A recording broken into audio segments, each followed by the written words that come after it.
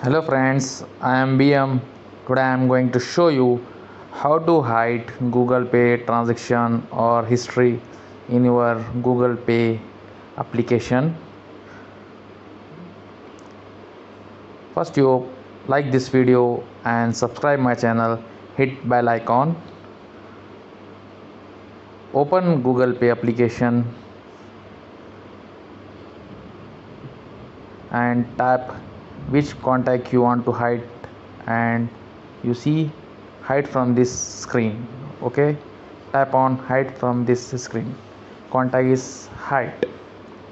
Okay, once again Play Store, hide from this screen. Okay,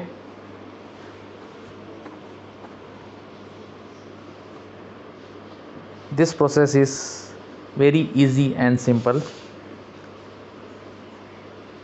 You want to restore your contact, open and search your contact and send a message to contact or transaction.